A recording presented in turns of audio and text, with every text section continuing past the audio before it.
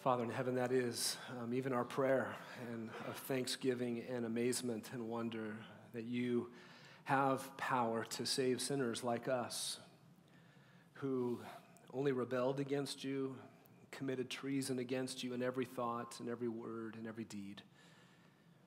And yet, you sent your Son to be that offering, the substitute dying in our place. And oh, how you were pleased with his death, his act of love for us. And Lord, how we are pleased also with his death in our place. Where would our hope be if he had not? Oh, Father, would you now feed us with your word and strengthen our view and understanding of you. Help us to align our lives under your word that we might be pleasing to you, and meet with us now. Help us to see you. Help us to see ourselves rightly in light of you. In Jesus' name we pray. Amen. Please be seated. Let's take our Bibles this morning and let's open them up to Romans chapter 2. Romans chapter 2. We're pressing on as we work through this letter. We need to back up once again into Romans 1 a little bit and then take a run into Romans 2 to help us understand Paul's argument that is going on here. Now, Romans 1 convincingly detailed for us that mankind is under the wrath of God. Right now, mankind is, and will be one day as well. And mankind knows his predicament, but mankind has chosen to stay there, wants to stay there. Man knows that God is right to execute a death sentence on man for doing unrighteousness. Look at chapter 1, verse 32. And although they know the ordinance of God, what's that? Well, that those who practice such things are worthy of death, worthy of a death sentence. They not only do the same unrighteousnesses listed above, but they also give hearty approval to those who practice them. Man knows it's right for God to execute a death sentence on them for being and doing unrighteousness. And as we step into Romans chapter 2, one has arisen from that mass of humanity under the wrath of God, approving not the doing of the unrighteousness, but affirming the judgment deserved for doing unrighteousness. In chapter 2, verse 1, it's a man who passes judgment. He's one who judges another. In verse 3, he passes judgment on those who practice such things. So he's a moralist of sorts. He's concerned about morality in some sense, but he's primarily concerned with the immorality of others and unconcerned about his own. See, he practices the same things that they all do. Verse 1, you who judge practice the same things. And in verse 3, you do the same yourself. And so he's a moralist, but he's a hypocritical moralist. But what's going on in his head? Well, he reasons that he will actually escape judgment, verse 3. He supposes that when he passes judgment on others who practice such things, and he does the same himself, he supposes that he'll escape the judgment of God. It's like he's thinking, God, see how I affirm your judgment of the unrighteous. Do you see it? I even extend it myself toward them. God, we're so like-minded. We're so similar. Something makes him believe that he is in a position to be this way, to have favor with God to do such a thing. Something also makes this man believe that he needs no repentance at all. Verse 4. He thinks lightly of the riches of God's kindness and tolerance and patience, not knowing, not wanting to know that the kindness of God leads him to repentance. He doesn't believe he needs it because, well, he and God are already on the same page about the judgment of others. And Paul came across such men like this over and over on his missionary journeys. And Paul's point in his unfolding argument here in Romans 2 is to take this man's thinking out at the knees. It's as if Paul's saying to him, so you actually find hope in thinking like a judge? Acting like a judge of others? Well, so Paul introduces him to the judge and how this judge thinks and acts in judgment. First of all, towards him. Verse 5, what he's unaware of is that he, in his stubbornness and unrepentant heart, is actually storing up wrath for himself in the day of wrath and revelation of the righteous judgment of God. This is the God who will render to every man, to each person according to his deeds. And he gives some examples of how that'll happen in verses 7 to 10. And then he concludes saying this God is impartial. There is no partiality with God. God judges each man. He renders to each man what his deeds deserve, verse 6. That is the foundational principle of judgment. And the God doing that judgment doesn't play favorites. He has no favorites. And that would have been a shock to the hypocritical moralist. The hypocritical moralist thinks he's in a place of favorites with God. He thinks God has been partial toward him, and he has wrong thinking about the impartiality, therefore, of God. So in this next section we are in today, verses 12 to 16, Paul offers even greater proof of his impartiality. We'll examine this morning 5 manifestations of God's impartiality, 5 different ways of revealing how God is impartial. And these loom over the hypocritical moralist. These loom over every man. Let me read verses actually 11 to 16. For there is no partiality with God. For all who have sinned without the law will also perish without the law. And all who have sinned under the law will be judged by the law. For it is not the hearers of the law who are just before God, but the doers of the law will be justified. For when Gentiles who do not have the law do instinctively the things of the law, these, not having the law, are a law to themselves, in that they show the work of the law written in their hearts, their conscience bearing witness, and their thoughts alternately accusing or else defending them on the day when, according to my gospel, God will judge the secrets of men through Christ Jesus. Now, this is an important reminder this morning. This is a judgment context. It is not a salvation context. How God judges every man is what's in view here, not how God saves some. Christians probably, in all honesty, don't spend enough time in passages on judgment corporately. I don't recall seeing a billboard anywhere that said, hey, next series, the judgment of God. Come on over. And we probably don't spend enough time on this subject individually either. And the result of this is the church is impoverished. We don't have a robust enough view of what the Bible teaches concerning the judgment of God. And I think one of the reasons we don't is because as gospel-loving people, as gospel-centered people, we believe the gospel in a wrong way, maybe not knowing so, we believe it has neutralized God's judgment of us completely. There's no condemnation for those who are in Christ Jesus, right? Romans 8:1, and we affirm that completely. And so judgment passages, I guess are all about unbelievers then, right? And yet when we come across passages, like even this one in Romans 2, which touch on the judgment of all men, including believers, we start to get confused. And here's what we need to do in controlling ourselves when we come to God's word. We can't allow what the Bible teaches about how God saves us to undo and mute the passages that teach how God judges, or vice versa.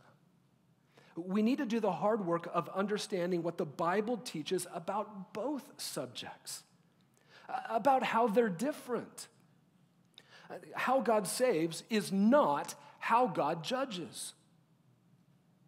But they are related, but because they're related, it doesn't mean they're equal either. We have trouble understanding how God could save us and yet still have a judgment of some kind for us to face. Certainly the judgment that a believer faces is not like the judgment the unbeliever faces, but the Bible still calls what the believer faces judgment.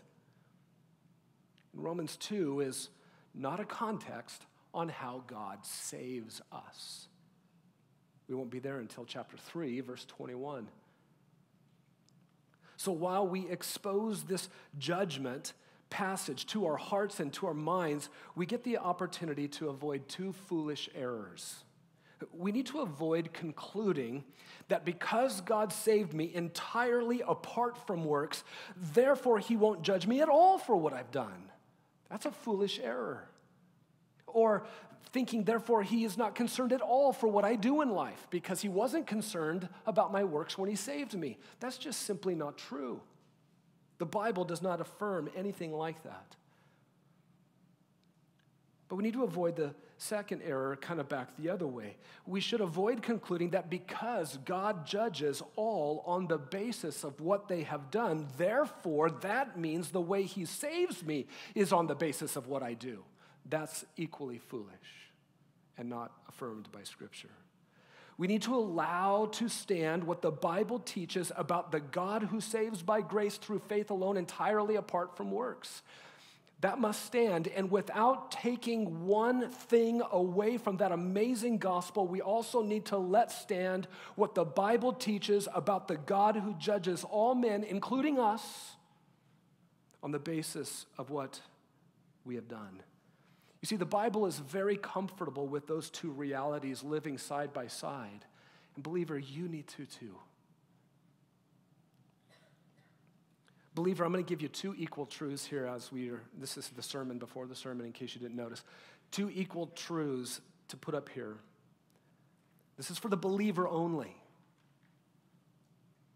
Two equal truths about God that stand in Scripture in perfect harmony, and therefore they need to stand in perfect harmony in our minds. Number one, when God saves us, believers, he is glorified through declaring us righteous, quite apart from good works. And the way that we believe and have been taught as a church, I know you all affirm that and love that. That glorifies God. He is magnified through such a thing.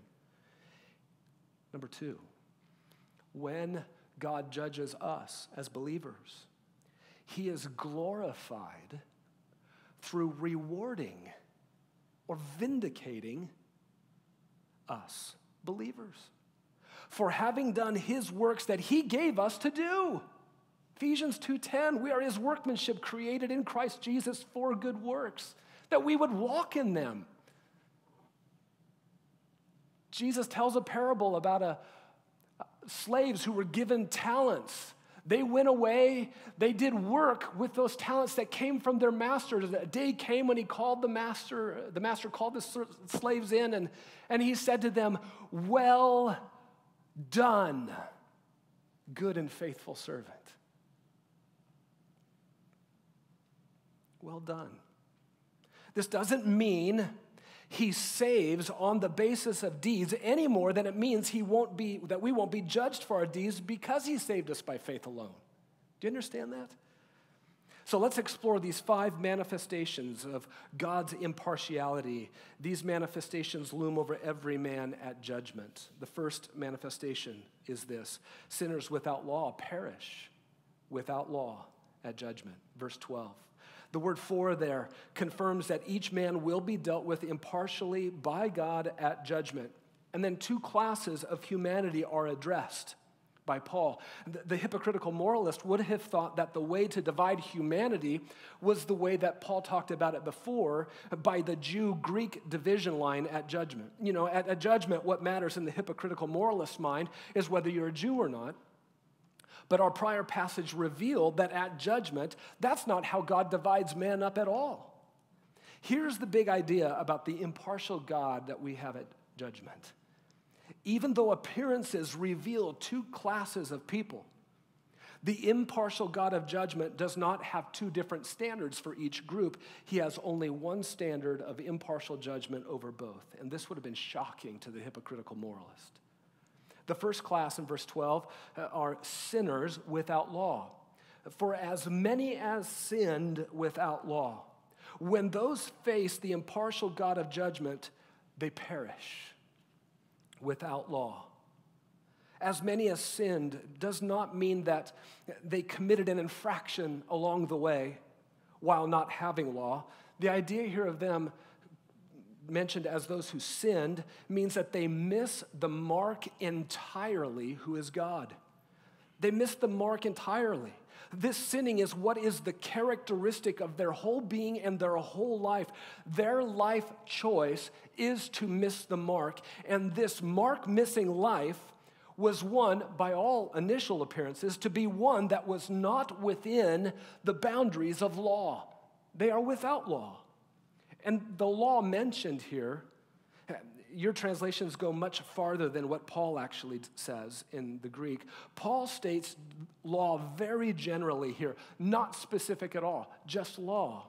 A better way to say it would be, for as many as sinned without law.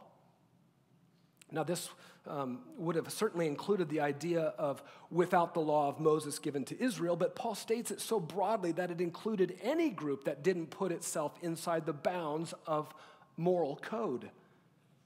And again, the point is the life choice of this first class is to choose sinning. And they did so without being in the boundary of law, and they will perish. And perish is a strong word. It does not mean that they will be annihilated at judgment, but rather it means it is eternal ruin. It is eternal destruction. As they sinned without law, so they will perish without law. And that's the first manifestation of God's impartiality. And the Jew in Paul's day would have said what to this? Amen. Yes. God gave to us law. That group is outside this law that we have, and indeed they are sinners by choice in their whole life. And outside this law that was given to us, that class will perish. And that kind of thinking is addressed next by the next manifestation of God's impartiality at judgment. Number 2, sinners with law will be judged by law at judgment. All who have sinned under the law. Under the law means in law, in the sphere of law, within the boundary of law. And again, Paul states it more generally here than your translation does. This would certainly apply to how a Jew thought with the Mosaic law, being within the boundaries of the Mosaic law, but Paul stated it so generally that it would be fitting for anyone in any situation similar to that.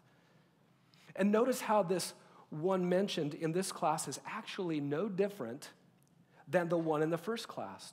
As many as sinned within the boundary of law. Sinned is mentioned again here. Not that this one committed an infraction along the way while living within the reach of law. No, they too are sinning. They're missing the mark entirely with their lifestyle. Their sinning is what is characteristic of their entire being. Their life choice is to miss the mark, and they did this mark-missing life while being in the boundary of law. As they sinned under law, so they are judged by law. Now let's do a comparison contrast between these two classes. How are both groups the same? Well, both lives are marked comprehensively by sinning. It's what they both have chosen to do with their lives. It's what they're both known for. And both lives are devastated at judgment, perish, judged. What's different about them? One was without law, and the other was in the boundary of law. And here's the point. And for the one who prefers to sin as a way of life, the presence of law made no difference at judgment at all. The one who wanted sinning to be the banner over his life, he practices the same things. Found the law was no advantage. The hypocritical moralist would be gasping for breath at this point. Where do you think this moralist got his morals? He's within the boundary of law. He thought that was all that mattered. He didn't have to be different. His law put him in favor with God. So he wrongly thought. As a sinner, being with law will make no difference before an impartial God of judgment. At the bottom of the abyss of God's wrath, the hypocritical moralist, he felt virtuous. He felt virtuous. He thought his relationship to law gave him a place to tell others how they weren't measuring up. And being so like-minded with God in that distorted and perverted way, he thought he would escape judgment, and he just learned otherwise. God will not show such a sinner with law favoritism at all. And that leads to the next manifestation of God's impartial judgment. Number 3, doers, not hearers of law, are vindicated at judgment. Doers, not hearers of law, are vindicated at judgment. Verse 13 begins with the word "for." That means further truth about what Paul just said is coming. And Paul takes us back to the central truth of judgment. Again, judgment is rendered on the basis of what a man does. Look at verse 13. For it is not the hearers of the word of the law who are just before God, but the doers of the law will be justified. And Paul, even in verse 13, still keeps the law discussion very general. He doesn't make it sound like it's Mosaic law versus without law. It's just very generic and specific. It's not specific only to the Jewish idea of law, of their arrangement with Mosaic law. And he talks about hearers of law. Hearers are the ones who heard it read to them. There was an interaction that they had with law, a proximity they had with law, but the point is that is as far as it went. Hearing didn't translate into anything beyond that. He possesses law, or maybe you could say the law possesses him in his class. And Paul's point is there is no partialness, there's no favor at judgment for that one. That one is not just before God. That one is not put forth as right before God. The idea is it is not the hearers of law who are vindicated at judgment before God. When it comes to legal action, knowing law only, hearing law only doesn't vindicate you in any court of law. The point of law is always what? Conform to it. Do it. The only one vindicated by law is the one who does it. And that is what Paul says about God's judgment too. Verse 13, it is not the hearers of the law who are just before God, but the doers of the law will be justified. They will be vindicated. They will be put forth as right. Maybe I could illustrate it to you this way. If you're being examined in a court of law and you plead with the judge that you heard the law, you know the law. In fact, you sat with an elder at your church and you diagrammed the law and you memorized the law. In fact, you cross-stitched it and hung it in your bathroom. And then you even taught the law to your children. And you even judged others when they didn't do that law. The judge would still not vindicate you or acquit you until when you did the law. Until you actually conformed to the law and did it. That's just the way law and judgment work. You understand that. I know you do. And it's the same in God's great judicial setting as well. What's hard for us is that the same word is used in God's judgment that is used in salvation context, justification, to put forth as righteous. And what we need to grasp is the word has a range of usage for both settings. Here's how the word justification works in salvation settings. You're familiar with this. When God saves, he has a justification that operates there, doesn't he? And it's in connection only to faith. It's on the basis of faith alone, quite apart from works. Let me just take you one chapter, a little preview of what's to come. Chapter 3, verse 21, but now apart from the law, the righteousness of God has been manifested, being witnessed by the law and the prophets, even the righteousness of God through faith in Jesus Christ for all those who believe. There is no distinction. His point is, verse 20, by the works of the law, no flesh will be justified in his sight. Salvation context. So when God saves, he has a justification. God declares the one who believes to be righteous, even though they had only ever been unrighteous. In salvation context, justification's meaning is tied to faith alone, quite apart from works. Now, in Romans 2:13, this is how the word justification works in a judgment setting. When God judges, which is different than how he saves, he has a justification which operates there also. But it is in connection only to works, quite apart from hearing only, memorizing only, diagramming only, cross-stitching only. If using the word vindication in a judgment setting is more helpful, do so. It's the idea. One is not vindicated in judgment until he conforms to law. And Scripture teaches both. Scripture holds on to both. The justification that occurs in salvation has no connection to works at all. That's how God saves those who believe. The vindication that occurs in judgment is only connected to works. That's how God judges. And so again, here are the foolish errors to avoid. I'll say it again for you. Avoid this. Avoid thinking, well, God justified me at salvation quite apart from works, so at judgment, well, I guess there won't even be a judgment for me because he's not interested in my works. That's simply not true. Let me take you to some passages we looked at last week. Go to 2 Corinthians chapter 5, verse 9. So what we're doing now is we're leaving a judgment context to go look at some other contexts.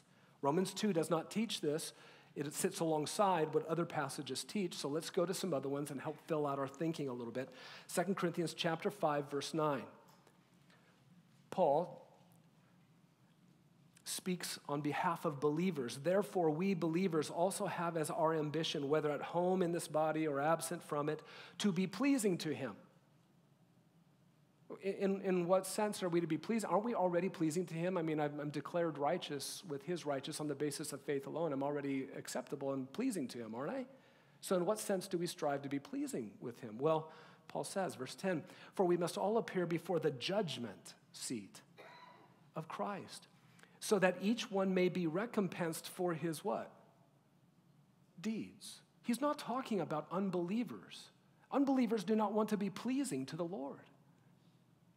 Believers want to be pleasing to the Lord through their deeds they do, and we all must appear before the judgment seat of Christ so that each one may be recompensed for his deeds in the body according to what he has what? Done, whether good or bad. Go to 1 Corinthians chapter 3. We'll add to it. 1 Corinthians chapter 3, verse 13. Paul is talking about those who labor to build churches, not physically buildings, but to build up the body of Christ. He says in verse 13 of 1 Corinthians 3, each man's what? Work will become evident, for the day will show it. It's a day of judgment, that judgment seat of Christ.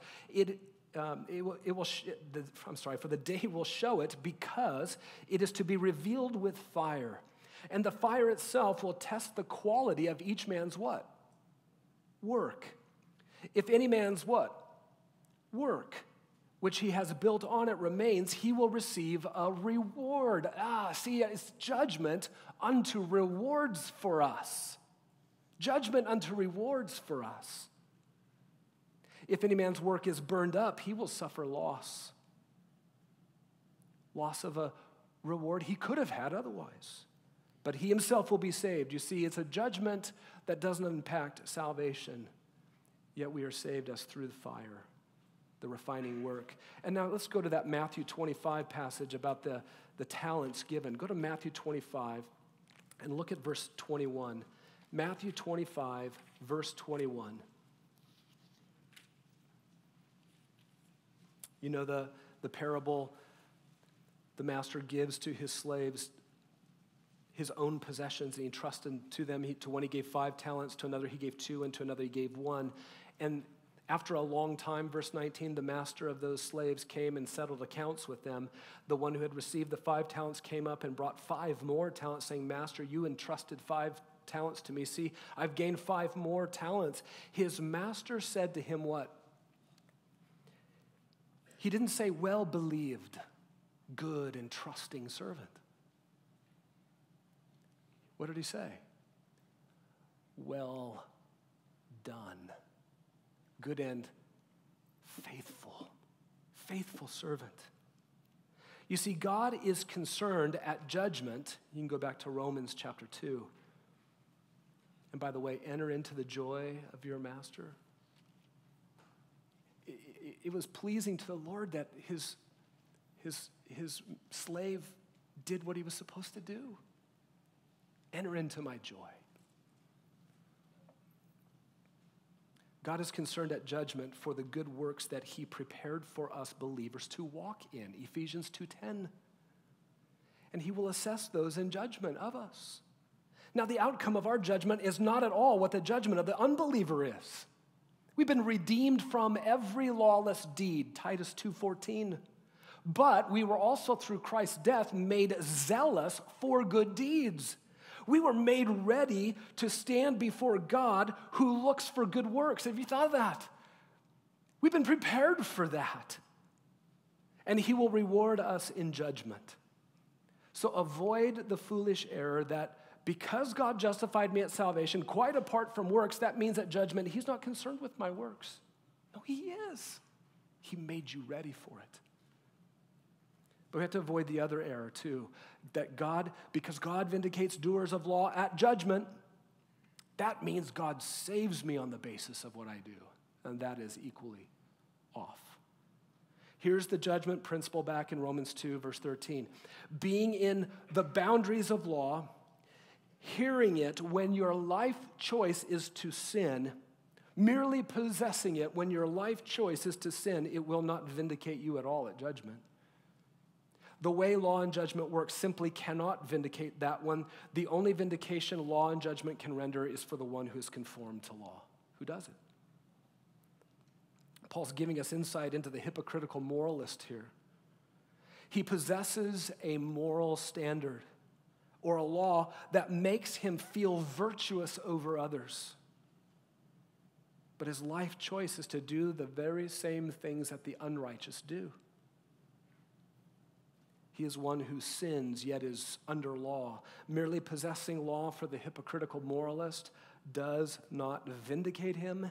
It does not grant him favor before an impartial God. He thinks he's so like God, so like-minded when he judges others by his moral standard, and that is so dangerous. The greatest outrage against any law, against any judge, is to know it, to hear it, diagram it, cross-stitch it, memorize it, teach it, but not do it. Let me put this into your court, maybe in your family, or you can imagine having a family in this sense. As a mom or dad, you put a rule around your child, or you put your child in your rule, in your law. And here's the rule: clean your room. Okay? So you put a law, your child in the law, in the rule. You, mom, dad, you get to judge whether your child conformed to your rule or not, don't you? When can you vindicate your child in regards to your rule? Only when he or she does it. You judge that they are vindicated only when they conform to your law, and that has nothing to do with whether or not you will accept them as your child. It's just the way judgment and law work. This is the third manifestation of God's impartial judgment. He will not play favorites with lifestyle sinners simply because they have some kind of connection to law. From his impartiality, he's only looking for doers of law to vindicate at judgment. But then wait a minute. What does that mean then for the one that Paul said was without law? How fair is that? It sounds like, based on how Paul described them, that they don't even have a law that they could even try to do to be vindicated by. Well, that's the fourth manifestation of God's impartial judgment. Number 4, Gentiles without law are judged by their inward law. 4 in verse 14, and those who do not have law, Gentiles who do not have law, points us back to Romans 2:12, the first part there, in light of what was just said in the rest of verse 12 and 13. And again, even at the beginning of verse 14, Paul keeps the law discussion very general. He doesn't even become specific yet about which law it is. And that case would certainly fit here with what Paul is saying about the Jew and the Gentile not having Mosaic law. But he still hasn't made that specific case yet. It's coming. When, in verse 14, should be whenever. And the idea here at the beginning of verse 14 doesn't mean that the Gentiles are always frequently finding themselves doing the things of the law. Rather, it's much more an unknown if they'll do it at all. If it happens that they do, whenever they do, it is done instinctively.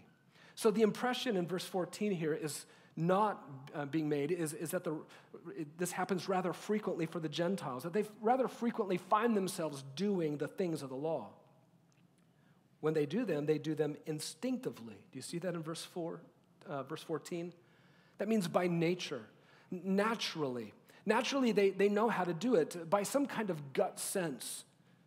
What do? They do the things of the law. Now we're specific, the law.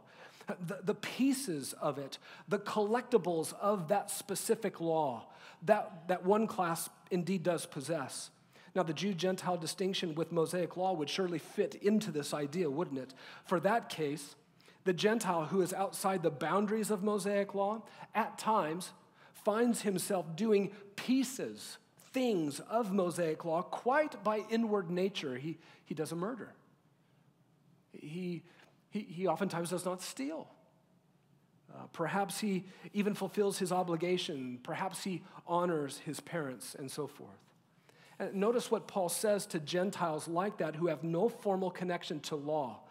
He says in verse 14, these, not having law, are a law to themselves. They become their own walking code to themselves. They become their own walking law to themselves. They confront themselves with law. Others outside them don't have to bring a code of conduct from the outside to them and surround them with it because they themselves are their own walking law and they confront themselves with their own law. How is this so? Verse 15. In that they show the work of the law written in their hearts. The work of the law is written in their hearts, not the law itself. This is not a fulfillment of the new covenant in their lives.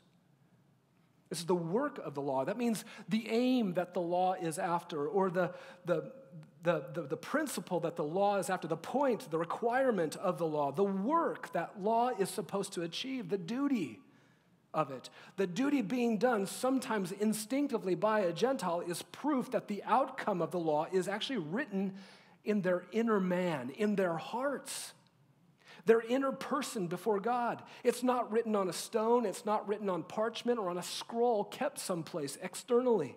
So here's Paul's development. In verse 12, there's obvious law externally written down perhaps somewhere, and one class is more obviously connected to that law.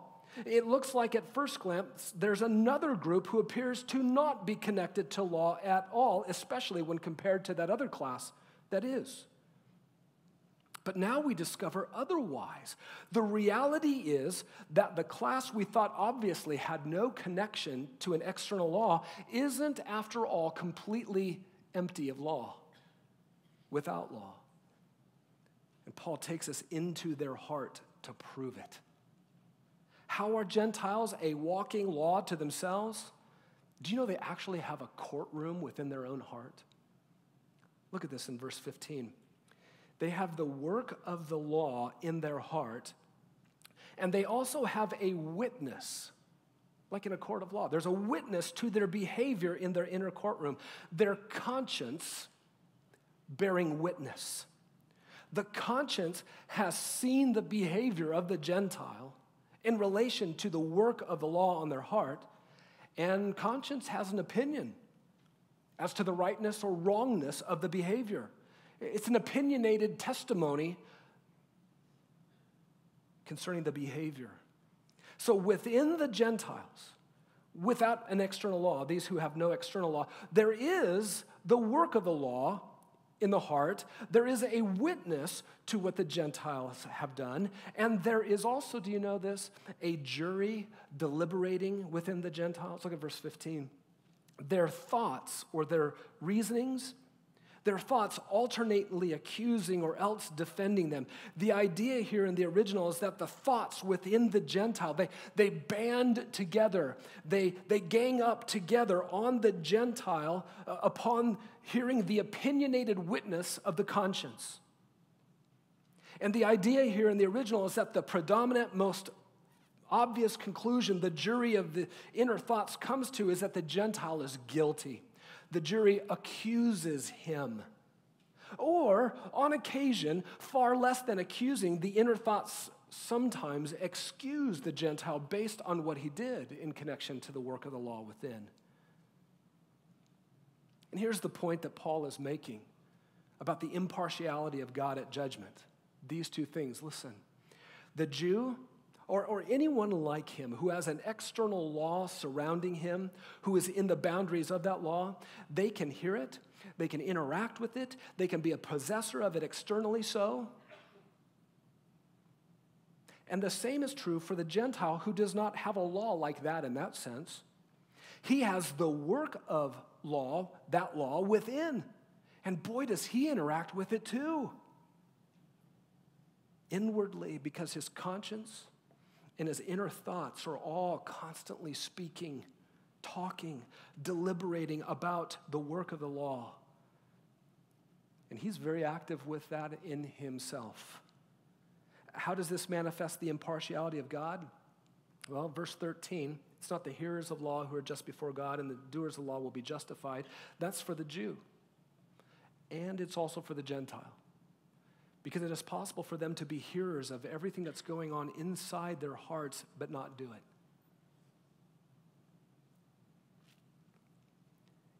This happens in an inward way for them. The Jew isn't in a position of favor because he has Mosaic law, the Jew who sins by choice.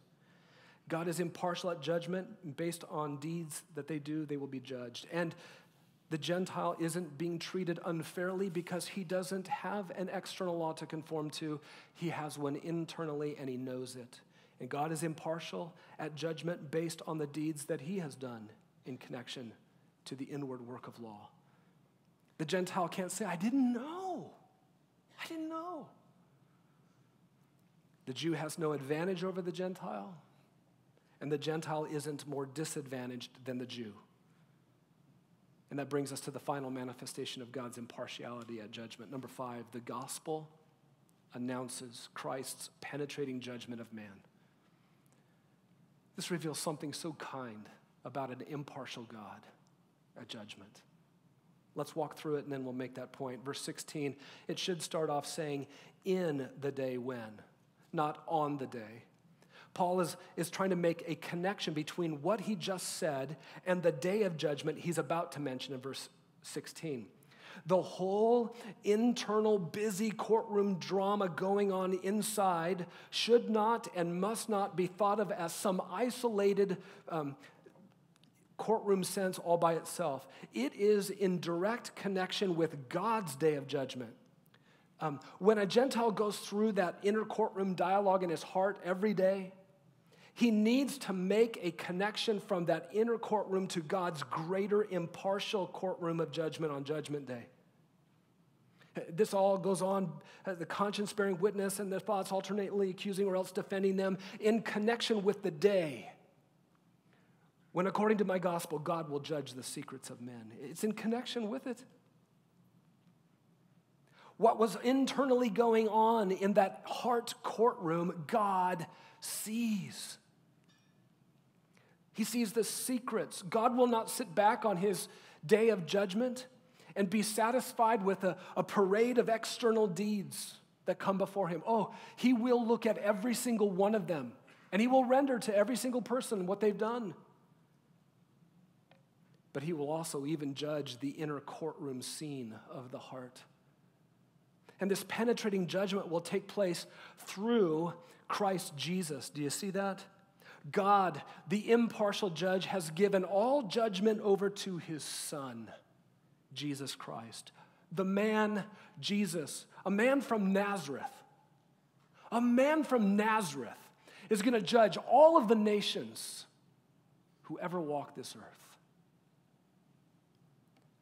God, the impartial judge, gives all judgment to the man Jesus. He will see the secret deliberations inside me, inside you. All will face this man one day, that day of judgment. All secrets will be seen and exposed through him in judgment. And you say, how on earth is there anything kind in this? In connection with the day when, this phrase, according to my gospel, God will judge the secrets of men. Let me state it to you another way so you understand how this phrase, according to my gospel, works. What if it was said this way? In connection with the day when, according to newspaper reports, God will judge the secrets of men. When we say something like that, we don't mean that the standard for judging is the newspaper and the contents within it. God's judgment of the secrets of men is not according to the contents of the gospel. What Paul is saying is that his good news is what announces this penetrating judgment of man. The gospel that Paul preaches is what tells you this bad news about how far God will go within when he judges you and me. And again, you say, how does this reveal anything kind about the impartial God of judgment?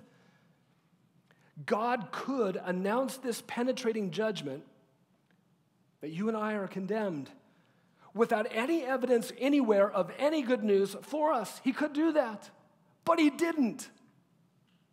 Like this, if you were lying on the side of the road dying, bleeding to death perhaps, and the one who stopped was the mortician with a hearse. You're in a bad condition, and the mortician showing up is like a vulture showing up. There's no evidence in that. There's no sign, no hint of anything good anywhere within that bad news pulling up. That is not the impartial God of judgment. It's not. Instead, if you were dying on the side of a road and a doctor stopped and looked at you and he confirmed, you're dying, but I can help you. That's kindness. That's kindness. And that is exactly the point in verse 16. The impartial God, listen, don't underestimate this. He is relentlessly impartial in judgment. He shows no favors. By his own righteousness, he will not deviate from his own righteousness, from his own righteous standard. He will not be persuaded to show partiality to anyone. He will render to each person what he has done. But he has determined to tell you that bad news through his message of good news. and that's kind. The good news first announces bad news. As a sinner by life choice, you're so dead in your sin that if you were to add law to your sinful condition, it doesn't help you at judgment at all. And if you as a sinner by life choice, if you choose to reject all external moral codes about you and instead you choose to live by your gut, by your heart,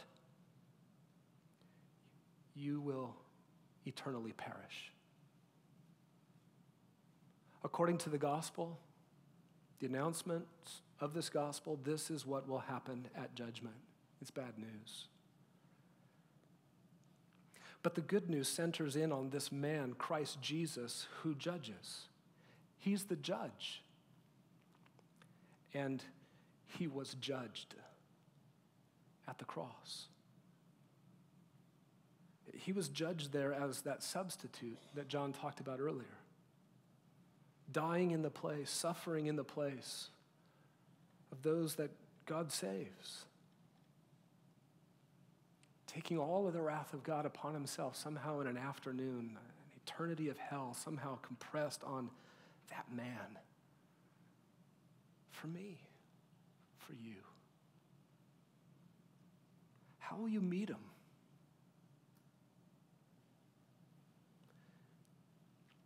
Meet him as the one judged to condemnation in your place. Meet him that way.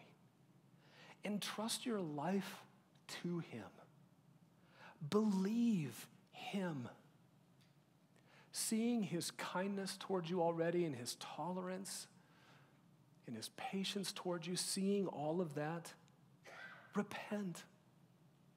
Turn away from living for yourself and entrust your life to him. Believe him.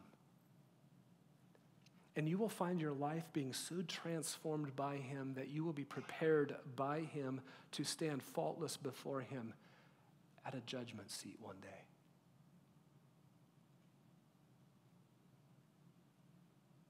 He will say, if you trust in him, he will say at judgment, well done, good and faithful servant. When you entrust your life to this one, everything changes. Every lawless deed forgiven.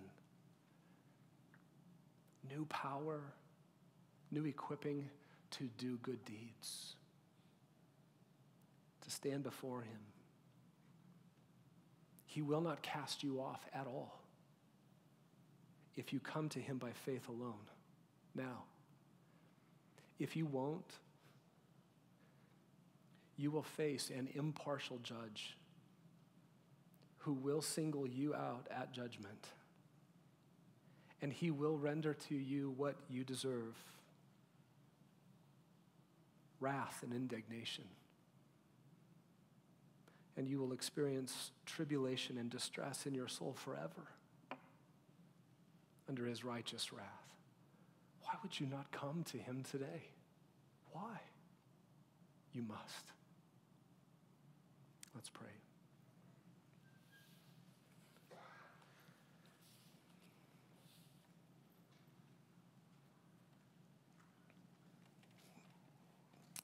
Heavenly Father, Lord Jesus, will you extend your mercy, show your power to save, like we just sang. Take the young one sitting here who knows that they've been living within the external code of their mom and dad, but they are sinners by life choice.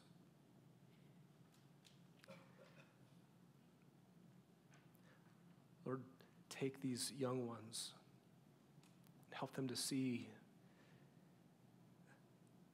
that they need a Savior, Jesus, to die in their place. Help them to trust in him and in him alone. And anybody else here this morning Oh God, be merciful as you were to me, as you have been to so many here, Lord. Be merciful yet again. Thank you for the riches of your kindness and your tolerance and your patience.